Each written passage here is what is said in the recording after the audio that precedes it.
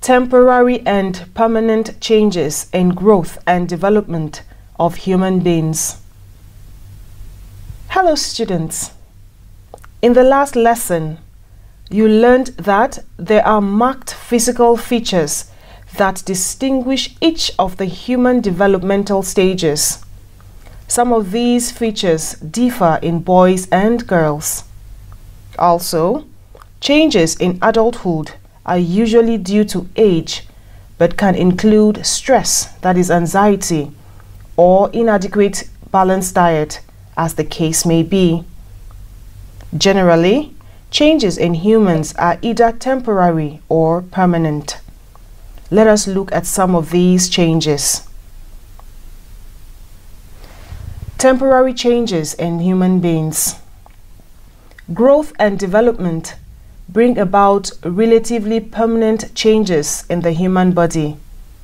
However, there are some temporary changes observed in human beings. For example, growth of pimples in male and female at adolescence, malnutrition or kwashiorkor, fatness and enlargement of stomach after meal or intake of water. These changes are usually due to food intake and are temporary. Other examples of temporary changes are bedwetting, sweating, rise in body temperature. Temporary changes may naturally disappear after some time. They can also be corrected medically or by change in behavior. Temporary changes may be reversible. Permanent changes in human beings.